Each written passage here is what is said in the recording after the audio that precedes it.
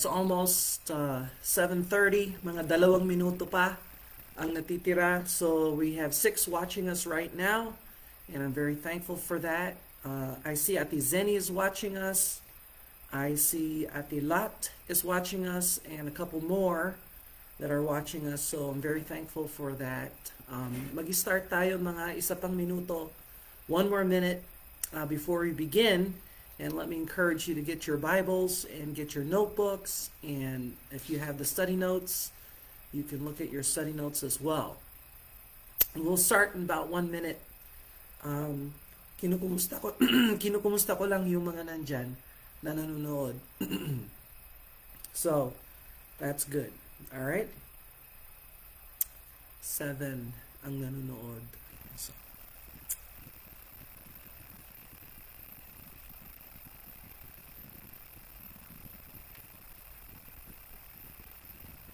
alright, 1 more minute. 1 more minute. Mag-i-start tayo, tapos babasahin ko yung mga comments ninyo afterwards. Alright? So, bago tayo mag-start, magpe-pray tayo. Alright?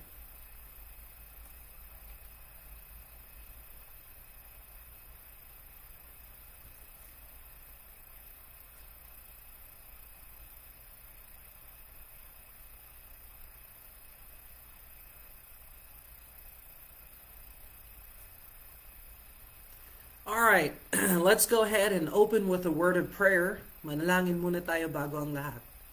Father in heaven, we thank you, God, for the victory that you've given us through Jesus Christ.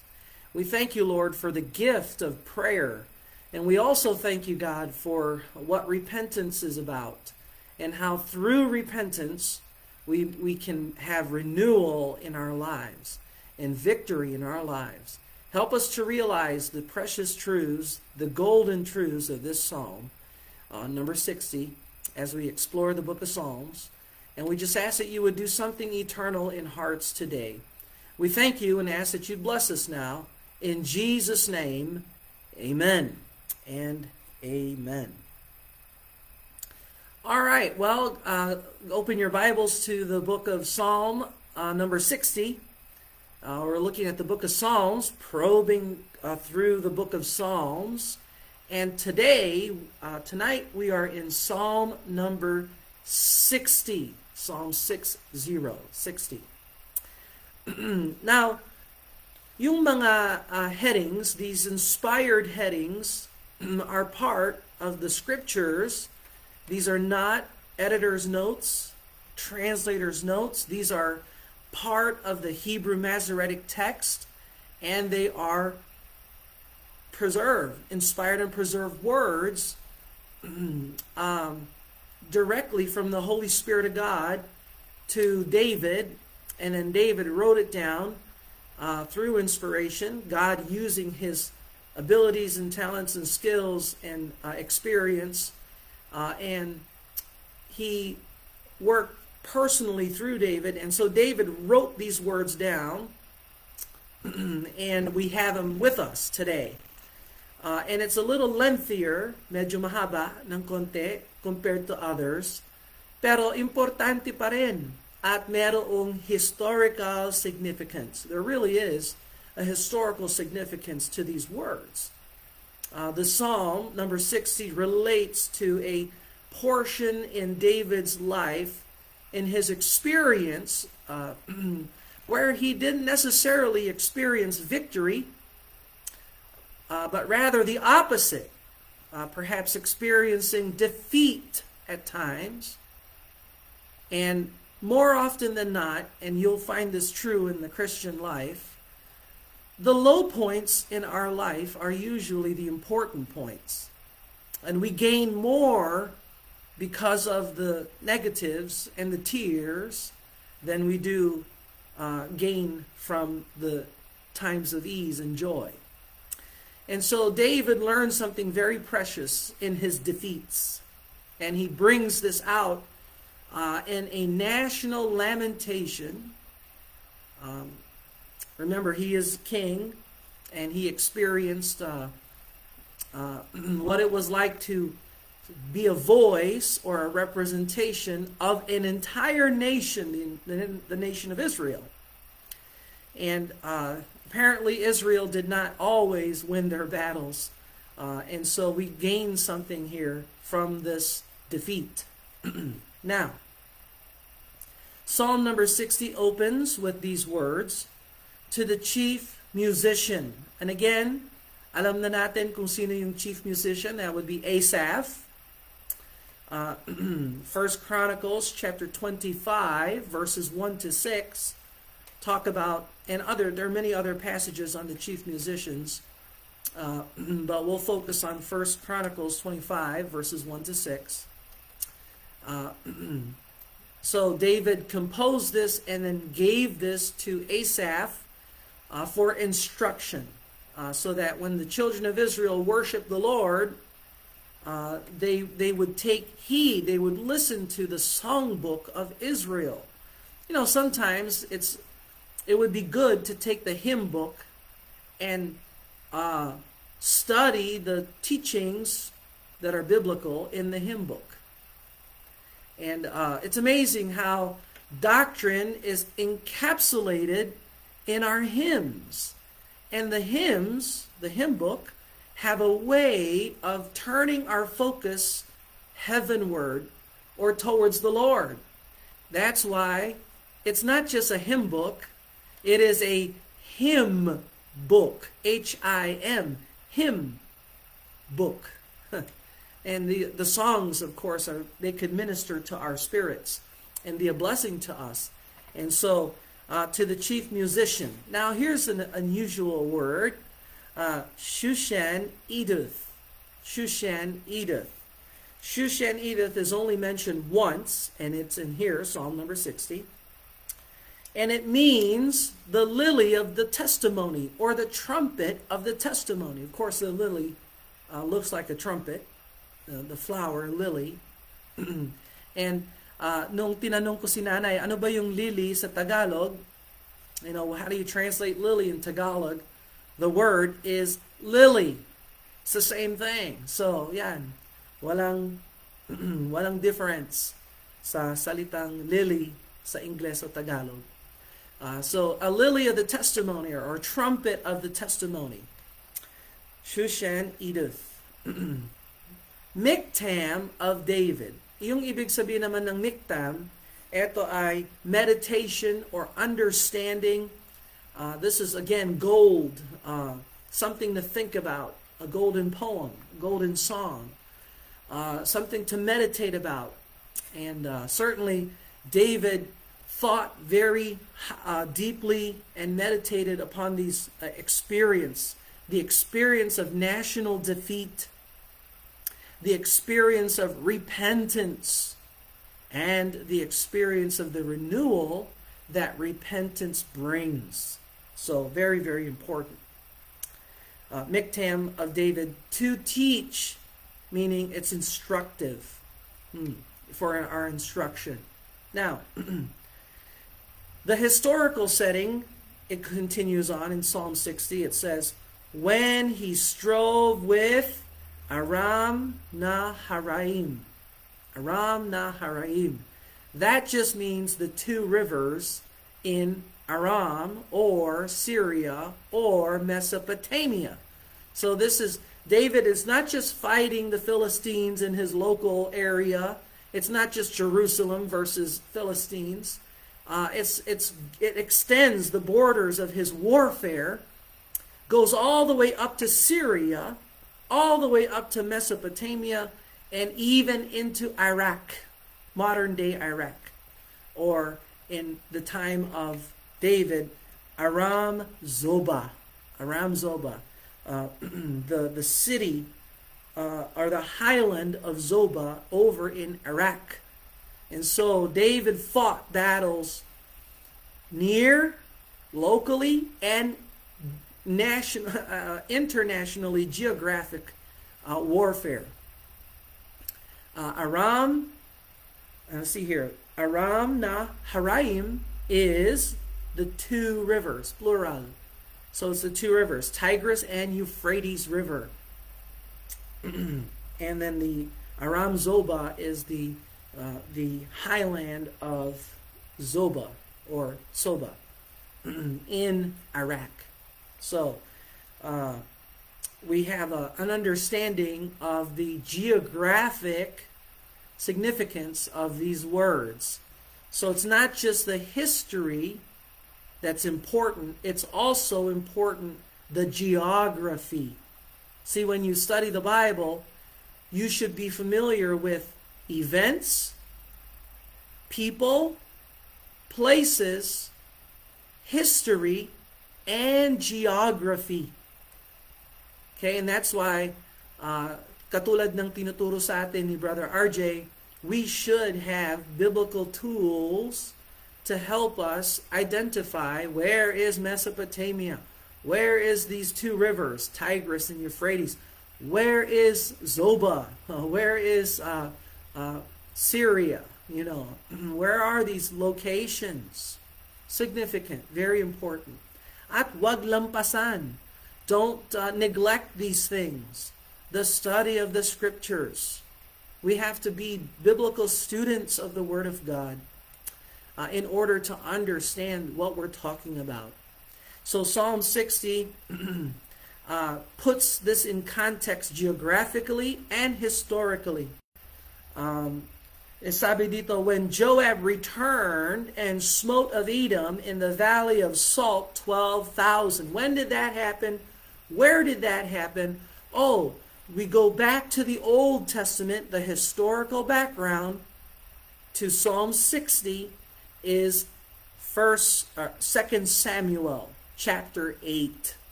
2 Samuel chapter 8. And also 1 Chronicles chapter 18. 1 Chronicles chapter 18. So basahin nyo na lang sa susunod some other time. When you have the time, look up 2 Samuel 8 and 1 Chronicles 18, and you'll have a good understanding of when did Joab slay these thousands of Syrian soldiers. When did David send Joab to defeat the enemies over in Syria? And you'll find that this is the historical context of Psalm number 60. And then so yon ang inspired heading. These are the inspired headings of Psalm 60. All right, so we looked at these things line upon line and made some considerations. Now let's look at the outline, the overall outline of Psalm 60 para maunawaan natin kung ano yung pinag-uusapan ng Psalm 60. Ito yung mga bahagi ng Psalms 60. So we find the outline it begins with rejection. Rejection or defeat. And you'll see that in verses 1 and 3. Tapos yung parallel niya, verses 9 and 11. So rejection. Israel was rejected by God because of sin. And we're going to learn some important lessons here. All right, then number 2, yung ikalawang bahagi, confidence of victory. The confidence of victory. Yes, we can be judged and have defeat because of sin, but it doesn't end in defeat if a believer repents. You can have victory if you repent. And so, you find confidence of victory. Ito yung hope. Ito yung pag-asa ng verse number 4 at saka verse number 12. They parallel each other. And they both, I could write B and then B on verse 12, but I just consolidated it para simple lang yung outline. And last bahagi, the last part would be prayer. And God's response to prayer, which forms really the heart of Psalm number 60. Do you know that God responds to prayer? God is a prayer-hearing God. He responds to prayer. Why does God send trouble our way? It's because it's through the times of trouble we learn to pray. it's a lot easier to get on our knees and pray when we're in trouble. Unfortunately, that's the way we are. It's easy to forget God when things are going well. Unfortunately, that's how we are. And so God lovingly sends testings and trials in order to drive us to prayer. And that's the proper response of a believer. Now, if you respond in the flesh, it is failure. There will be no renewal. There can be no revival. There can be no joy if you respond in the flesh. But as a believer, if you respond by faith, trusting in the Lord, repenting and turning to Him, then God renews. Remember, repentance always brings renewal. All right. So now, nakita natin itong basically tatlong bahagi. Rejection, but the confidence of victory, and prayer. Now, tingnan natin ang Psalm number 60. Now we'll look at Psalm number 60 with the time that we have here. Which I need to look at my recording device. So we're doing good. We're only 15 minutes into the lesson, so that's wonderful. All right. Sabi ng Bible, let's look at Psalm 60, verse number 1. To the chief musician upon Shushan Edith, Miktam of David, to teach. When he strove with Aram Naharaim and with Aram Zobah, when Joab returned and smote of Edom in the valley of Salt, 12,000. Edom, let me add to that. I didn't put this on my notes, but Edom is an enemy of Israel that occupied the southeastern region beyond the Dead Sea. Nandun yung Edom. And what's unusual about Edom is the height of Edom. Etong lungsod ay nasa taas ng bundok. And so napakahirap na sumpuin itong Edom dahil nakatira sila sa taas ng bundok. Yung kuweba ng mga bundok, dun sila nakatira. Petra is found in Edom, and it is a fortress city that was built on a mountaintop in the rocks. And so it was very difficult for Israel to defeat Edom. However, they were successful in doing that because Edom's pride, remember, God hates pride. Edom thought they were invincible because of their high place, their pride. And God is an expert at bringing pride down. And so we don't want to be a proud people. We want to be humble and ask God for help constantly.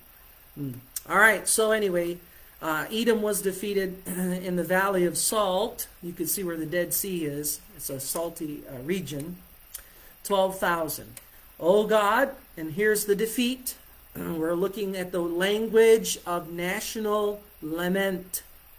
National defeat, verses 1 and 3. And then verses 9 and 11. They parallel. Notice the words of defeat, spiritual defeat, and army, military defeat. O God, thou hast cast us off. Thou hast scattered us. Thou hast been displeased. O turn thyself to us again. Thou hast made the earth to tremble. Thou hast broken it. Heal the breaches thereof, for it shaketh. Thou hast showed thy people hard things. Thou hast made us to drink the wine of astonishment. Now, so this is the experience. It's amazing. I like how Psalms puts words to human experience, and in this case, it's the experience of divine judgment because of sin. Now, in the Bible, you can remember, for example, Joshua and the defeat that they experienced at Ai because of the sin of Achan. Remember Achan? they could not defeat Ai because of Achan. And so here David could not defeat the Syrian forces because God judged them because of their sin. In fact, God abandoned them, left them alone. And so we need to understand that God is holy and He doesn't go along with sin. God doesn't go along with sin. Look over in verse number 9 to 11, again the parallel, verse 9 to 11. Who will bring me into the strong city? Who will lead me into Edom? Wilt not thou, O God, which had cast us off? I mean, God cast them off because of their sin. Thou, O God, which did not go out with our armies. So God, they were expecting to fight and win because God was with them. They didn't understand God withheld His presence because of sin. They were experiencing divine displeasure. Remember this, sin always brings judgment. Lalo na kapag Kristiyano ka, ang kasalanan ay palaging nagdudulot ng hatol ng Diyos. Especially a Christian. Kasi meron tayong Heavenly Father. Hindi niya tayo pinababayaan, pero kung hindi tayo gumawa ng tama, may sumpa at palo ang Diyos. That is the truth.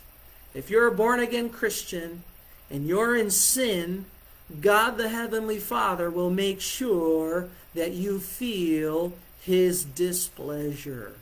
Yan yung sinasabi dyan sa verse number 1, yung sabi doon, thou hast been displeased.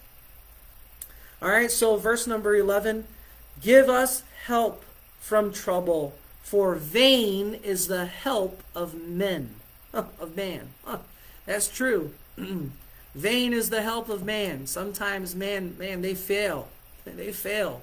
Oh, we'll do this, and then all of a sudden they can't. A failure. That's why it's better to trust in the Lord. Anyway, so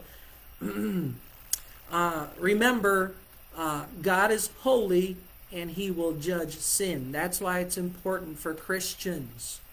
You know, the blessing we have is for every sin that we commit as a born-again Christian, there is the blood of Jesus Christ that's provided for us to cleanse us from our sin. God doesn't will for us to sin, but if we do sin, we have provision through Jesus for forgiveness and cleansing. But the condition of the cleansing is confession and forsaking of sin. But confessing that sin before God. You know, God is a faithful God. He is faithful and just to forgive. But we must repent in order to experience His divine cleansing and forgiveness. So again, repentance always brings renewal. Now, so look at the promise of victory. Verse number 4, the promise of victory, the confidence of victory. Verse number 4, thou hast given a banner to them that fear thee. Oh, okay, so God has a banner, a symbol of victory. That it may be displayed because of the truth. Selah. And Selah again means pause, stop, and think about, meditate on the truth that was just mentioned. Usually the instrumentalists will play, but the singers will stop singing. That's Selah. So God has given us assurance of victory. You know, the Christian life is really a life of guaranteed overcoming victory. And if you're a Christian, and if you don't have victory for today, whose fault is it? You're a born-again Christian, and you don't feel the victory today. That's your fault. You need to repent and renew, and God will restore your soul as the good shepherd that He is. So, Verse number 12, parallel to verse 4, a confidence of victory, verse 12. Through God we shall do valiantly, for he it is that shall tread down our enemies. You see that? Our victory is not through ourselves. It is through God. And so we must trust in the Lord, not upon ourselves. All right, so where does it all turn? How does it work? Through prayer. How do you repent? Through prayer. Really, Christian is only a prayer away from getting right with God and experiencing the victory that God wants him to have. You get that through prayer. So look at verse number 5, and then we'll look at 6 and 8. 5, 6, 7, and 8. That thy beloved may be delivered. See that? God loves the believer. He is the beloved. And so I tell you, beloved, born-again Christian, use the provision of prayer. What a gift from God. Save with thy right hand and hear me. Oh, God is a prayer-hearing God. How often do you pray? Do you bring to the Lord? Are you serious about prayer? It is the avenue. It is the only way we can open our helplessness and allow God inside of our helplessness. It's through prayer. Verse number 6, God had spoken in his holiness. Well, that's so significant. Holiness. We're dealing with a holy God. I will rejoice and I will divide Shechem and mete out the valley of Succoth. Again, the geography here is that God is going to bust up and destroy all the surrounding enemies of Israel. So the valley of Succoth and Shechem and Gilead is mine, and Manasseh is mine, and Ephraim also is the strength of mine head. So they all belong to God. Judah is my lawgiver, Moab my washpot. Now Moab is again, Edom is at the bottom, southeast. Moab is Middle East, beyond the Dead Sea. Again, the enemy of God, but God treats Moab as a washpot, just something that he can use. Over Edom will I cast out my shoe. God's going to bust up Edom, that high, proud place, that prideful city upon a hill, upon a rock, that fortress that seems so impossible. God says, I'm just going to throw my shoe at them. I'm just going to defeat them and bust them up and break them up. Philistia, triumph thou because of me. And so, Philistia, the coastal city on the other side, they are no match for Jehovah God. So, what enemies do you have? What enemies do you experience? You have enemies on the left and on the right. You have enemies in the north and the south. You have enemies in your future. You have enemies in your past. You're surrounded by struggles and testings and trials. What do? It is an opportunity to turn to the Lord. He never forsaken us, never abandoned us, but has given us provision for cleansing and renewal through repentance and prayer in Jesus Christ because of his name. So, tremendous experience here. What is your attitude towards God's holiness?